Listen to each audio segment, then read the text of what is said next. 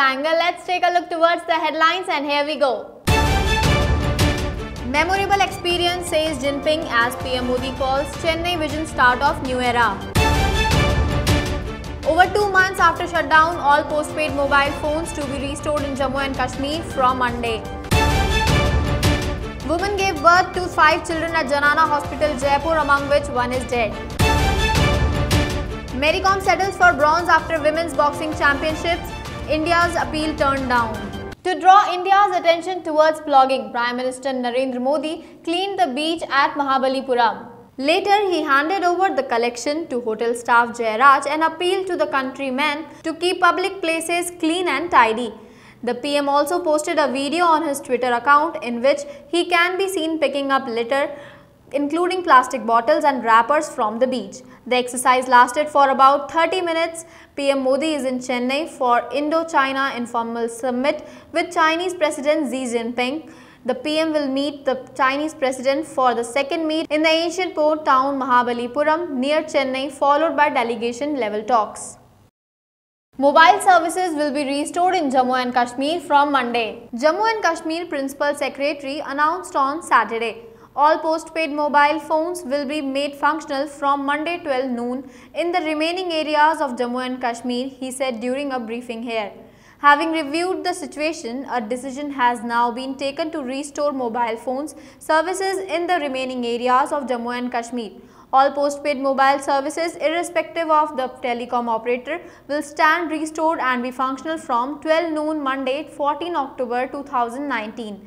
This will cover all 10 districts of Kashmir province, Rohit Kansal, Principal Secretary of Jammu and Kashmir, said on Saturday. Forbes has recently released 100 richest Indians in 2019. The list was compiled using shareholding and financial information obtained from the families and individual, stock exchanges, analysts and regulatory agencies. Mukesh Ambani topped the list yet again to remain the richest Indian for the 12th year in a row. According to Forbes, in a year that saw an overall decline for listees, some individuals racked up big gains. Reliance Industries chairman Mukesh Ambani added $4.1 billion to his net worth, owing largely to the success of Jio with 340 million subscribers. Ambani maintained his #1 spot with a total net worth of $51.4 billion. Adani Group founder and chairman Gautam Adani followed Ambani at #2 spot.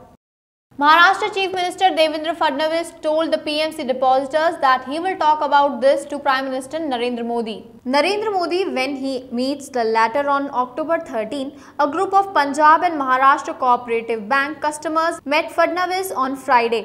After an election rally, he addressed here to campaign for BJP candidate and sitting MLA Sanjay Kelkar, who is contesting from Thane City constituency. Aggrieved depositors put forth their woes to the CM, who gave them a patient hearing but said he could not give them any assurance as the model code of conduct was in force.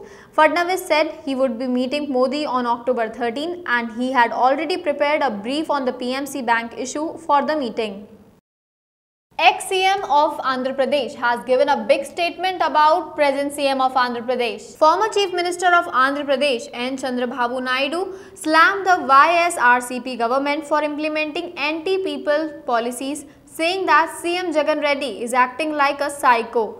He further accused the CM of filing illegal cases against leaders of other parties. The opposition leader had earlier called the YSRCP government a rowdy government, alleging that some police officers were working at the behest of the government to target the TDP and its party cadre. Naidu's statement came after police stopped the party's motorcycle rally, which was on its way to the TDP city office from the airport. In big crackdown to Dawood Ibrahim, ED has identified properties at UK and India. Yesterday, the ED had arrested 2 people in connection with its money laundering probe against late Mirch, who died in London in 2013. Identified as Heron Alim Yusuf and Ranjit Singh Bindra, the accused have been arrested under the Prevention of Money Laundering Act for not cooperating with an investigation of the case. Mirch had purchased 3 properties located in Worli belonging to the Sir Mohammad Yusuf Trust in September 1986 for worth of rupees 6.5 lakh through his company Rockside Enterprise. These properties have been identified as Sea View, Marine Lodge and Rabia Mansion. A woman gave birth to 5 children at Janana Hospital, Jaipur, in which 3 are boys and 2 are baby girls, one of whom has already died. Doctors are constantly keeping an eye on all children, one of which is placed on the ventilator. The other 3 are also under surveillance. These children were born at around 8:30 am. According to the information, in the morning, a woman named Ruxana, who is aged about 25, gave birth to 5 children prematurely at Janana Hospital, Jaipur, out of which a boy was born in dead condition. At the same time, 2 boys and 2 girls have been kept under the supervision of doctors. All 4 children are premature and underweight. ये एक महिला है, नाम रुखसाना है, husband का नाम कालूराम है और 25 इयर्स की है। ये सांगानेर की रहने वाली है। ये लेबर पेन्स करके आई थी और इनके 5 बच्चे ऑपरेशन के द्वारा किए गए हैं और उसमें से एक बच्चा तो मरा हुआ ही पैदा हुआ था। बाकी 4 बच्चे अभी नर्सरी में हैं और एक वेंटिलेटर पे है और 3 बच्चे अभी सीपेप पे है। माँ स्वस्थ है। इनको उपचार तो माँ को तो जो ऑपरेशन से हुआ तो जो उपचार ऑपरेशन के दौरान दिया जाता है वो पोस्ट ऑपरेटिव वार्ड में है अभी और उनकी पूरी केयर की जा रही है और वो स्वस्थ है। बिल्कुल नॉर्मल उपचार तो नॉर्मली दिया जा रहा है। बाकी इनको ब्लीडिंग के लिए वॉच किया जा रहा है कि भाई ऐसे केस में ब्लीडिंग बाद में होने का खतरा रहता है, तो इसके लिए वॉच किया जा रहा है। Mary Kom settles for bronze in World Women's Boxing Championship. Third-seeded Mary Kom suffered a 4-1 defeat at the hands of Buznaz of Turkey, who entered the tournament as the second seed. The match, however, was a closely fought one, although the scoreline suggested the judges were fully in favor of the Turkish pugilist.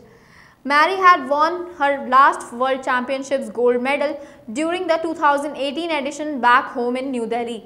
Having already bagged a total of 6 gold medals, she was eyeing an elusive 7th gold medal at the Boxing Worlds, but her journey ended prematurely in the semi-finals of the 51 kg category.